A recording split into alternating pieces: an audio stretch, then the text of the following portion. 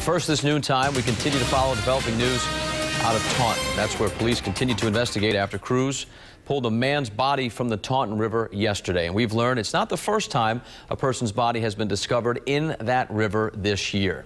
Eyewitness News reporter Sean Daly is working the story. He joins us now live with the latest from the mobile newsroom. Sean? Patrick, we're here in Taunton on a boat ramp at the northern end of the Taunton River.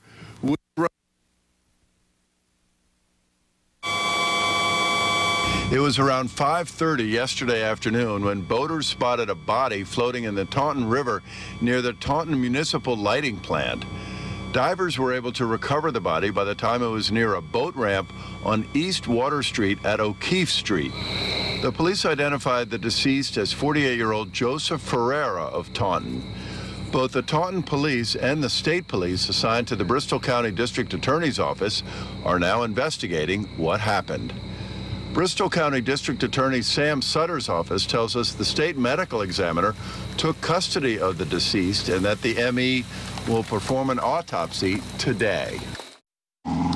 We're told this is the fourth body in less than a year that has been recovered from the Taunton River.